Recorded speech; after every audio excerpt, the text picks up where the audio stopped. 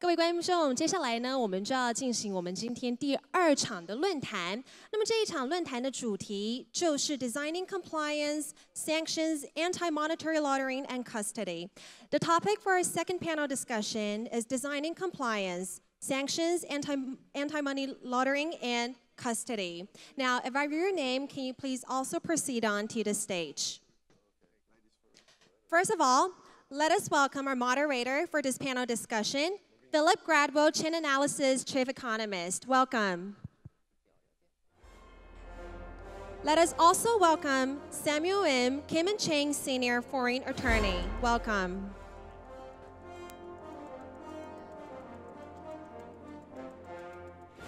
Now let us welcome Nathan Kaser, Cardano Foundation Chairperson. Good morning. Mark Schwab, Keenan Wood, Mallesons Senior Partner. Good morning. Again, let us welcome Joshua Ashley Klayman, Klayman Founder and CEO. Good morning. Last but not least, let us welcome Benjamin Su, Ledger Managing Director, Head of Asia Pacific. And again, for this topic, it is Designing Compliance, Sanctions, Anti-Monetary Laundering, and Custody. I'm going to pass it on to Philip, our moderator for this panel discussion. 那么我们现在这第2场的论坛呢，就正式开始。Well, welcome to our panel on designing compliance. This morning, we've had the vision of the regulators. We've had the passion of Rubini. But now we're going to hear about the reality of compliance from a great set of practitioners. To give a little introduction to myself, I'm Philip Gradwell, the Chief Economist at Chainalysis. We're the leading compliance platform for the world's crypto exchanges and businesses. And then I'm going to hand over to my panel just to give a short introduction to each of themselves. Sure. My name is Samuel Yim. I'm an attorney at Kim and Chang, part of the Kim and Chang's blockchain fintech team. We are the largest law firm in Korea. We have about 800 lawyers. And prior to joining Kim and Chang, I worked in a global law firm in New York, Hong Kong, Singapore. And prior to being a lawyer, I used to be a U.S. Army officer and retired as a captain. Hi, everybody. My name is Nathan Kaiser. Like others here, I used to be a partner at a law firm. And I went to the darker side faster than you guys did. But happy to join me. And so I was in Taiwan for 20 years. Right now I'm in Boston at Harvard University. I'm the general counsel to Input-Output Hong Kong, IOHK, and I'm the chairperson of the Cardano Foundation. And it's great to be back in Taipei. I'm Mark Schaub. I'm a partner with King & Wood, so I'm still on the lighter side, not the darker side. And my practice is mostly trying to help companies not go to jail in China. And if they do go to jail in China, we try to help them out. I'm Josh Klayman. I'm just thankful to be on the stage again, so I won't reintroduce myself. Thank you. Hi, I'm Benjamin Sung from Ledger. So I head up Ledger's business out here in Asia Pacific. For those who don't know Ledger, we're a technology security company focused around blockchain. And at the moment, we're basically looking to solve problems for 3 types of clients. One is on the retail side, where most of you may know the Ledger Nano, Nano S, Nano X. We also have an institutional solution where we've added governance layers to the security side to help hedge funds, crypto exchanges, brokers, and banks to secure crypto assets. And then last but not least, we also help secure endpoints between machines and objects, so part of our IoT division. Thanks. Great. Just to tell people, we also have a Slido questionnaire. So for those who want to answer that, do log on and give your opinion, and maybe we'll get that up at the end of the debate. But I wanted to start off this discussion really by taking on Nouriel's point that apparently there's massive criminality in crypto. It sounds like there's a need for compliance. Where do you think compliance is needed most in crypto? Or do you think that Nouriel's got it all wrong and actually it's all fine? I mean, Sam, maybe do you mind taking that off? Sure. You know, I do appreciate the spirit of crypto and the freedom it provides, but with any sort of freedom, there's some level of responsibility. And I think unless we're living in a line, maybe compliance won't matter, but we do live in a community where we share and we are integrated in society. So I do get a sense that we do need some sort of compliance over crypto, and I think having some sort of compliance, some sort of a mainstream, acceptance of the cryptocurrency in the society itself. And so, but this is, when you regulate anything, the first draft of any regulation is not always perfect. And so I do expect further revisions of this draft, and we're going to somehow find a right balance for each and every jurisdiction. So, we do see as one part of becoming more mainstream fabric of any society. And also, I think, we'll need some tweaks as we go along, and we're going to get it right eventually. Anyone else got a view on whether compliance is really needed to take crypto mainstream? Or actually, do you think compliance gets in the way of the innovation? So I think it can get in the way of innovation, but I think it's there. It's like when you go into a basement and you might not see a cobweb, right? And you walk right into it, right? It's there. The regulations were there. Your compliance obligations were there. And I think that's one of the things when, in the past few years, particularly, with the ICO boom, a lot of folks, well-meaning folks in many cases, they didn't realize that they hadn't created something that was somehow outside of the law. But the laws do apply, so I think it's almost a false question about whether we should have them, because we do have them. I do think one of the great things, though, about crypto and blockchain in general is that the programmability is there. You can program in compliance, and so you can take out some of the guesswork and the human error if you actually take the time and you have the right programmers to try and program in compliance. So I think my personal feeling is that the ICOs, like the previous speaker talked about, can you really scam people who are trying to scam each other? So I think really everybody knew that most of those ICOs were total scams. I mean, I think it was a big Ponzi scheme, and they were all trying to get in earlier than the others. And that should be regulated because it was lots of money. I think the thing is, your question was about compliance. I think regulation is necessary once it goes mainstream. But if you have too much regulation early on, you do strangle things. And I'd also like to address one thing is we always talk about the government and the regulators like they're always the good guys. I think it was mentioned today that in the FATFA new regulations, they want to track every transaction over $1,000 US. Why is that? I mean, I think we should also expect from the regulators, they don't just retrofit old laws, but they should also give transparency about how do they come up with these regulations. What purpose are these regulations? Because my personal fear as a citizen in a society is that they will start tracking everything I do and I lose all semblance of privacy, and I don't think that's really the whole concept of what crypto was about. I think compliance is absolutely necessary. If you think about what comes before compliance, it's governance. And so when you don't have governance, that's when you kind of need compliance. And when I look at this space, I come from the traditional finance space before moving over to the dark side. And if I look at a traditional hedge fund today, you'll have a traditional third-party custodian. In the whole crypto space, you have self-custody. And self-custody, I never really understood what that really meant. But today, it's like if someone transferred me $100 million and I'm a hedge fund manager and the Bahamas looks pretty nice, I could just kind of transfer the funds away. So I agree with Mark's comment is that I think regulation is needed, but it just can't be overly stringent that it actually kind of hinders innovation. And I think so far what we've seen with regulation today is that, in certain markets you might see certain regulation or guidelines or sandbox kind of guidelines that suggest a certain amount of insurance, which may cripple businesses from being able to further and continue to grow. Maybe 2 points.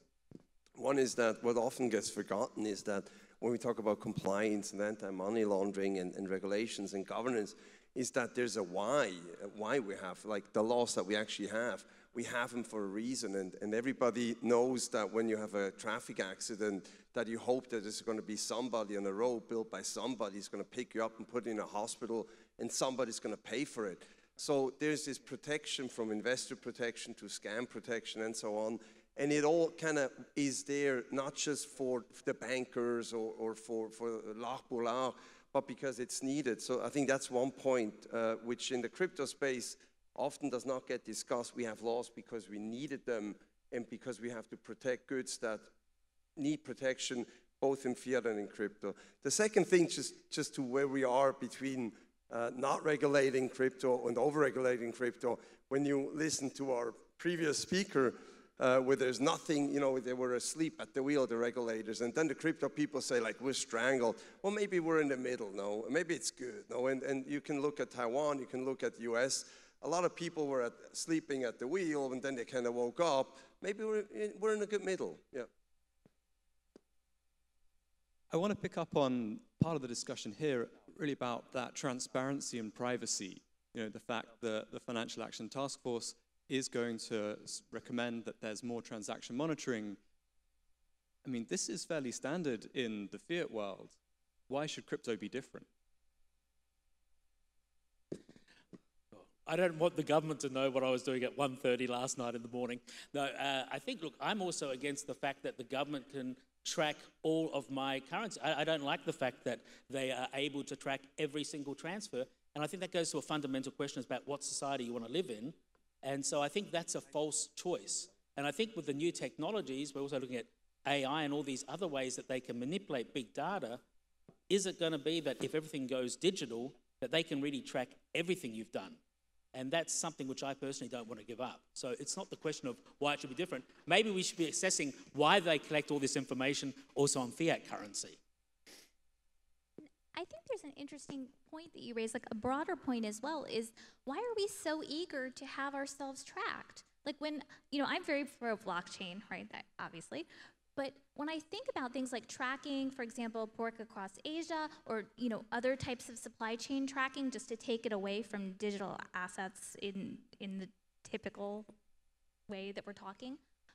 But if you think about that, and you think about, say, tracking apples, okay, great. So if there's a recall, right, you'll be able to find out, you know, that the apple was bad. And maybe you have an Alexa fridge, and maybe it has a sticker on the apple, an IoT sticker. And maybe that apple, you go to take it out, and this fridge says, don't eat that, it's been recalled, right? This can be a beautiful vision until you realize you could be that apple, right? When you go somewhere, you could be that apple that is tracked. And certainly in the US, we have Easy Pass. I don't know if you have the equivalent here, but I know even in certain places, just trying to use fiat currency places is difficult, you know? I think just kind of, I'm personally very much against kind of tracking of personal information, but I see it as kind of a two-edged sword. One side of it is by you tracking all this data with all the big data, you're able to, there's a lot of predictive analytics. If I have a car today, you can tell me that, oh, your car's about to break down, you should go take it for a service maintenance record. But the problem that I see with kind of sharing and disclosing personal information, I think we've all experienced this, is the amount of kind of solicitation that we all experience, like people calling you about, you know, bank accounts. So if this information starts getting passed around and circulated, I guarantee you, whether it's an exchange, whether it's a fund, somebody's going to sell that list, and that information is going to get into someone's hands, and the use of that content is going to be more for commercial use as for actual the greater good. I think part of that, I completely agree with the panelists. I think part of that, you know, with these whole regulatory changes and invasion of privacy, I think part of it is it's on us to be participants of the government, express your views to your legislators, and try to, you know, protect our privacy to the extent possible. I can't imagine all of it going away, but, you know, the responsibility does belong to us to engage with the regulators and your lawmakers to make these changes so that it's not over-intrusive, and I think that's really the next step that we have to do. I think, I mean, not to hark on about it, but I think the whole problem is that the citizens cannot really talk to the legislatures. I think, you know, that's the big problem, is special interest groups and how they're able to influence the government, I think, is the major problem. And I think also what you were saying about heart, you know, if you have a heart problem, sorry about your heart problem, but if you know, I'm not against sharing my information, especially if it's anonymized and then it's delivered to me in a certain way. But I'm more worried about the government collecting the information or Facebook collecting that information without my permission. And I think, you know, this legislature that we're always saying, oh, the regulator will do something, the GDPR stuff in Europe, the only change is if you're in Europe, every time you go on a website, they say to you, do you accept? And everybody presses yes. So I think we have to rethink it and actually change regulation. I think Jason mentioned it earlier today. We have to rethink legislation. We just can't continue to do the same stuff because it's a very different technology. So we're actually talking about a lot of different things, no? And I think the first question to ask is, as Mark said, is what kind of society do you want to live in? And then we will quickly see that we actually all want to live in a society where some data is tracked. We actually want that. And I can tell you that from my personal experience, we have a lot of requests from crypto holders whose funds get stolen because they lost their key or they were scammed or so. And what do you do if your funds get stolen? You go to the police. And I'm telling you, everybody in this room, if your funds get stolen, that's exactly where you're going to go, to the police. And then what are you going to do? You're going to say, like, you need to track down where my funds went. Police is like, yeah, but it's crypto. Yeah, but it's my money. So, you know, you need to now do it. And so I think there is still an understanding that we do want to track some data and where stuff goes. But the question is how exactly and to what extent is one question. And then technically, can we do a better job so stuff doesn't get out of hand? So we're talking about a lot of different levels here, and that makes the discussion sometimes a bit complex. But yeah, well, it's a great clarification of laying it out. I mean, absolutely, compliance, I think, is the issue that a lot of the people in this industry, try and grasp around. And from my perspective, compliance is actually starting to generate, perhaps different approaches in crypto. So, for example, maybe stablecoins are easier from a compliance and regulatory perspective, and so that's where people are innovating. Or we see security token offerings as the next version of ICOs. What trends do you think will occur in cryptocurrency innovation because of the sort of path of least resistance that compliance currently offers? Will we see more innovation in stablecoins, more innovation in STOs, or something completely different? Yeah, like personally, my perspective of STOs is I think it's been kind of marketed as the next greatest thing, but at the end, when you think about STO, there's going to be a lot of regulations around it. Like in the US, you have like Reg A, Reg D filings. If it's a Reg D filing, you have to be an accredited investor. So you essentially, you're going to have like a whitelisted group of investors. And so before we think that this is going to become this coin or token that's going to be traded universally across hundreds of exchanges, the liquidity is going to be pretty crap, quite honestly. And it's going to be really just, it's another way of really wrapping an OTC at the end of the day. So when I look at some of the applications, I do see kind of challenges. My view is I think longer term we're not going to see kind of thousands of different types of tokens. You're probably going to have a few. I think compared to the earlier speaker, I do think there is a use case of Bitcoin as a intermediary of exchange, almost as digital gold. So at the end of the day, you still need something that is relatively more recognized in the market to go back to fiat. So I don't think fiat's going to go away. I think fiat is here to stay. But at the same time, I think if there are blockchain applications, you will need something like Bitcoin at the end to act as that intermediary of exchange. right, I mean, I also think the biggest problem here, and people have said that, and we'll say that at every single panel, is still adoption. No? And he was right. No, nobody uses Bitcoin. Nobody uses this. Nobody uses that. And it's a bit true.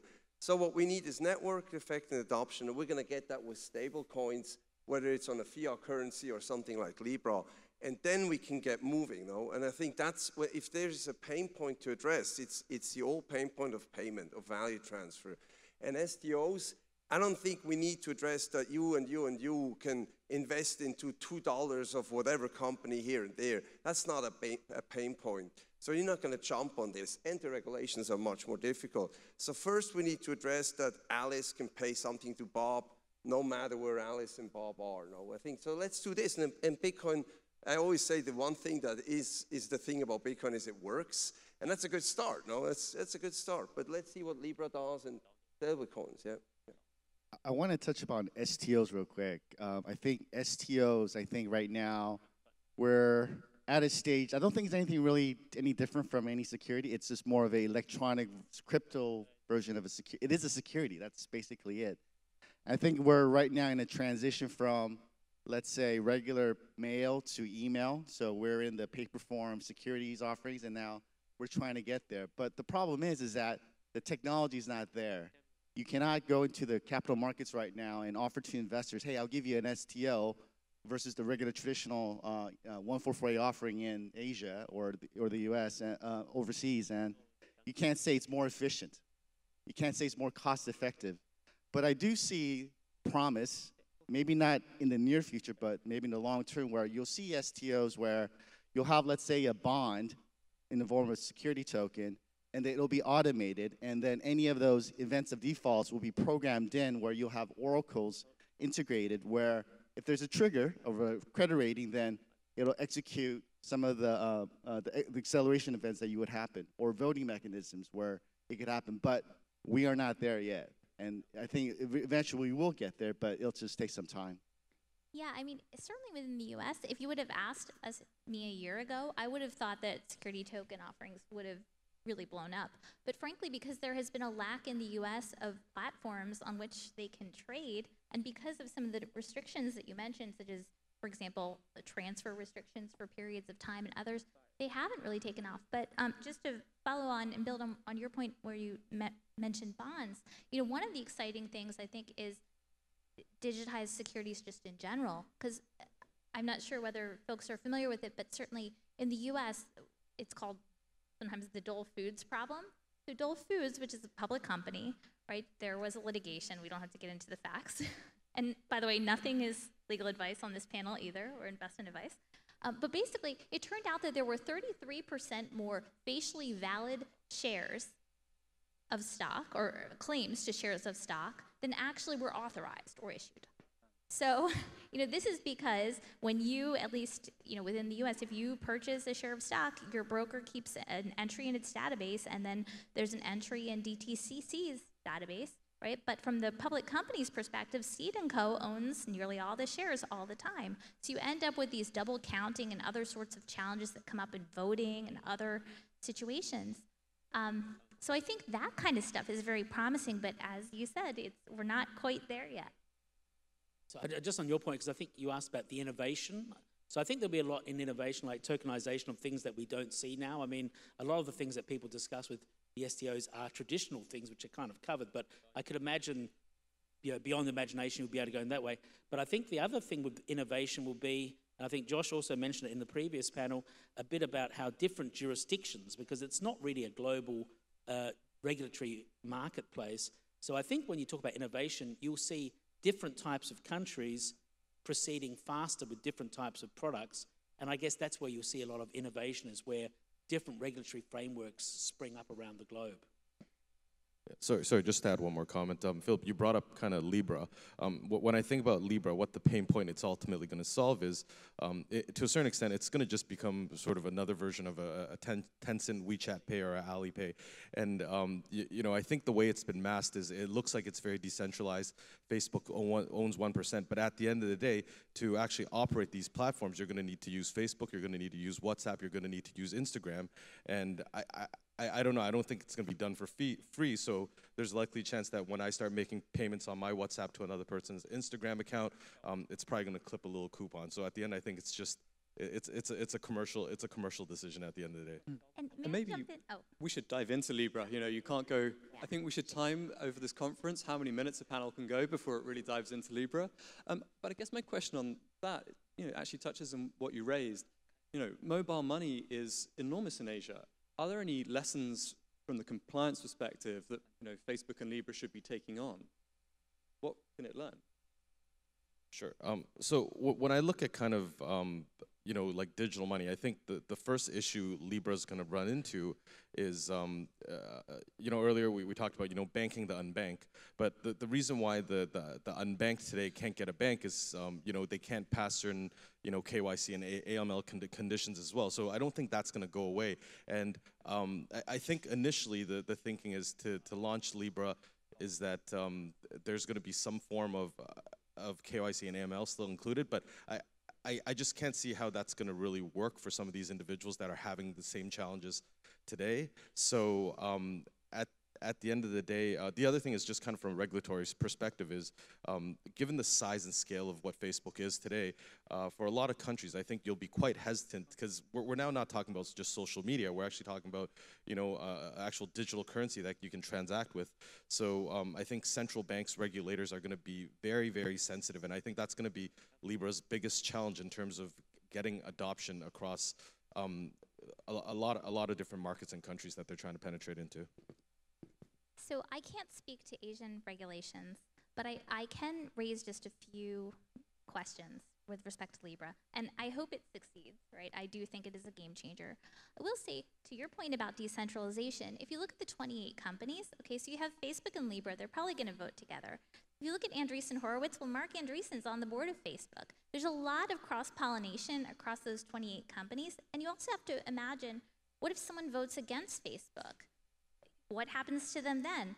And when you think about a Swiss foundation, again, not a Swiss lawyer, but it needs a bona fide non-commercial purpose. So I suppose in this case, it's banking and banked. But when you think about the fact that the folks on this board, yes, it's one company, one vote, or one node, one vote, but these are also, in large part, for-profit organizations that have to think of their own stockholders. So how does that work? And then will this data be tracked about the banking? And then are these unbanked folks, are they part of the process of governance, or are they additional customers whose data can be sold? So I think there are lots of questions. Again, I hope it is successful. I'm very pro anything that brings forth this industry in a compliant way. But I just think there are a lot of questions out there. Yeah, I think it's a game changer. It's I think what works is on this long road where we're all here on from crypto, from being decentralized banks and central banks to the crypto future where everything is decentralized. I think Libra hits a spot now with this Swiss association, which is essentially a club, because it gives that next level from the system is not a central bank-owned system, and it's also not SWIFT, because SWIFT was it's like a club of banks, no, essentially. And so it's somebody else, it's another club, and it's sufficient amount of members, so it's not Facebook, no, it's sort of many or several. And I think so on that gradual scale, it does take that next step. So I kind of see it as a positive thing. And with every club, no, of course you have club members, I'm in, you're out, I'm out, you're in, but it's the next step. So I think we're on track with Libra, yeah. So with Libra, I think if anybody could pull it off, I think it would be Facebook because of their global presence and their interaction. I think what's going to happen is it's going to be rolled out by jurisdiction to jurisdiction. They're going to have to do a bespoke legal survey of each country. Some countries are going to be more tolerant of their current model. Some countries are going to be more restrictive. So it's going to be a phase-by-phase rollout of that. And I think some of the highlights of the key issues to have to think about are really these, are they a payment processor, FX remittance? Are they doing depository activities as a bank? I think each jurisdiction is different. AML sanctions. What if I send money to North Korea who has a Cabo wallet? How are you going to monitor that? And so I think it's going to be a phase by phase. And I think it is promising, but it's not going to be in 2020, all over the world, everybody's using it. It's going to take some time, and it's going to be a gradual process. I guess one question I want to actually ask each of the panelists is, given we have some regulators in the room, if there was one area of compliance that you could change, what might that be?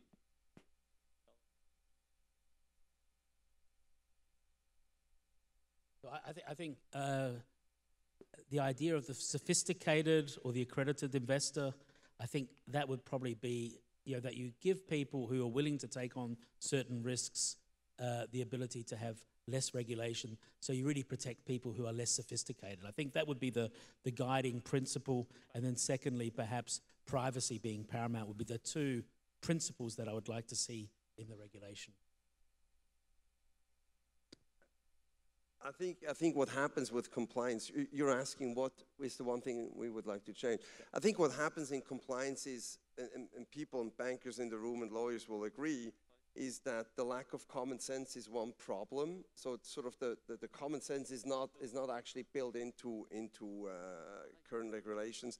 And then as a result, it actually drives people away from banks. It creates unbanked people and unbanked companies. So I think we're kind of doing the wrong thing, with the whole compliance pressure and increase of legal density. We actually created unbanked everything and then pushed these people into the illegality, which was not, that's not what we aim to do. So I think this is the key piece, although of course it's a hard piece, but I think the result is not, we didn't achieve what we came out to achieve when we created this compliance and regulation. So I generally agree with Mark. I mean, I think in two parts. One, I think sometimes we talk about, at least in the US, de minimis exemptions for tax, right, for some smaller amounts of sales. You know, some of the legislators in the US have proposed things like that. I think if you can do that for tax, it would be great if you could have a de minimis amount that retail investors could buy and sell, right? If we're not worried about it for tax purposes, maybe it's not so bad. Another thing is just, and this is more close to, I think, Mark's point, is, okay, so say you have an IEO, right, and maybe it's compliant with a lot of different jurisdictions' regulations. The moment you include a, whether the person has a lot of money or not, or is sophisticated or not, you're suddenly subject to the entire regulatory scheme. It would be great, I think, in my personal view, if one could have the opportunity to opt out in some sort of informed way.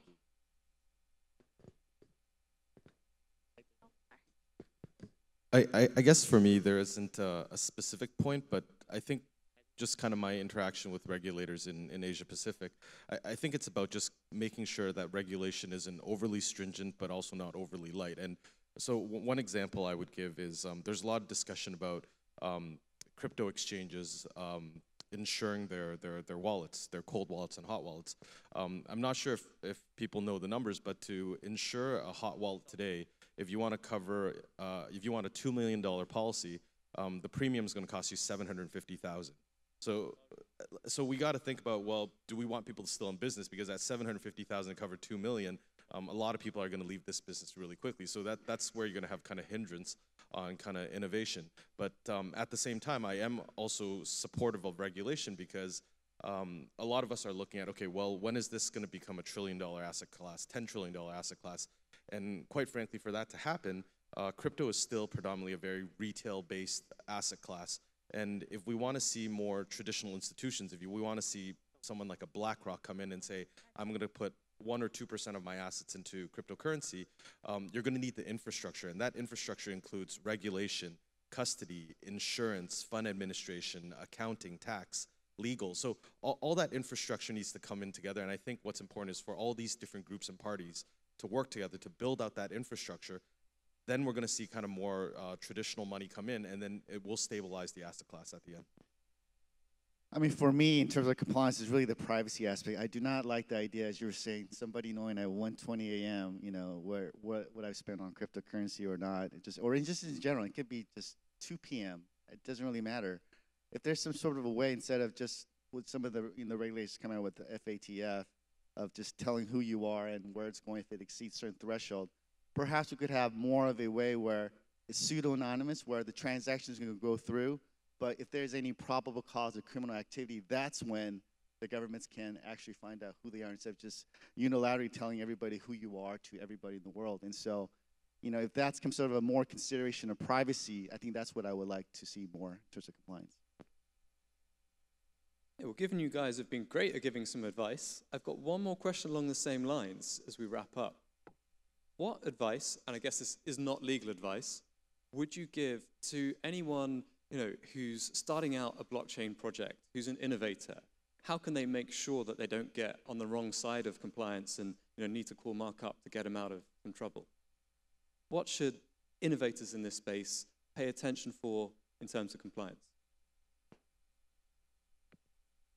You know, I think it's a bit early to tell, but Korea does have a sandbox, so we started this year. And so I'm really hopeful that it will work.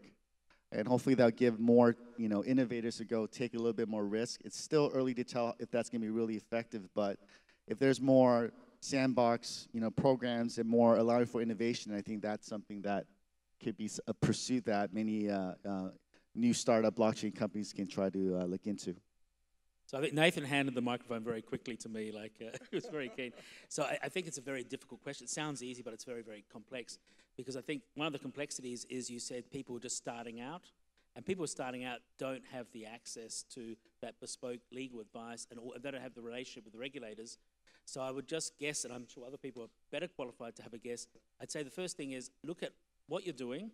Secondly, are you taking money from people? So that's the, are you fundraising? Like in China, that would be one of the first things is don't try to raise in China. Secondly is try to avoid any American touch point would be the second point. And I think they would be the major things to look at. So two things I would say. One is, from the beginning, think about privacy concerns, think about GDPR and other sorts of concerns at the architecture phase when you're just thinking about how to design, your blockchain-based project, because that will be hard to change potentially. You need to figure out what information is going to go on-chain versus off-chain.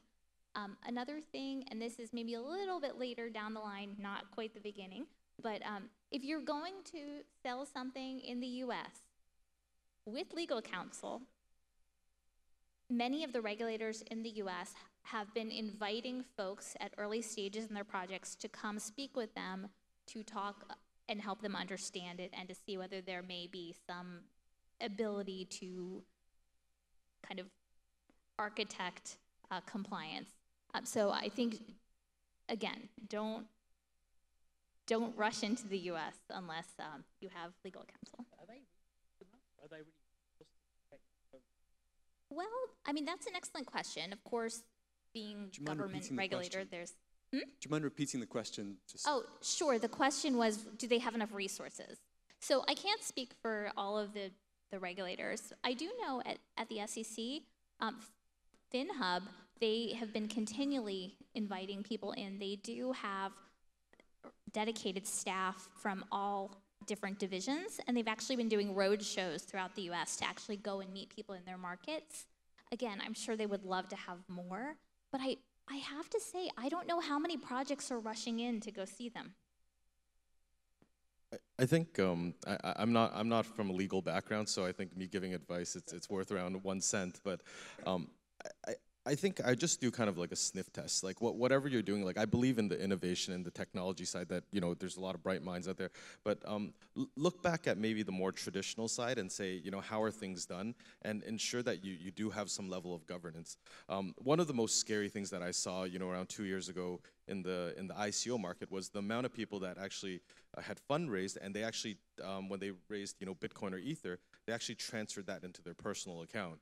And it was shocking because a lot of people thought it was okay, and I was like, hey, that's embezzlement. You can go to jail for that. And so I think decentralization is good, but what it has also led to is it's led to kind of a lack of governance. And I think in order for anything to work at the end of the day, it doesn't have to be centralized, but I think it does require to have governance. So I think governance is maybe the thing I would tell everyone to kind of take away when you're thinking about your business. Now that I'm no longer a partner at a law firm, I find it easier to say that, and that's probably going to be water on your mills. But you should go get a lawyer. Like, you do need a lawyer if you do start up in crypto.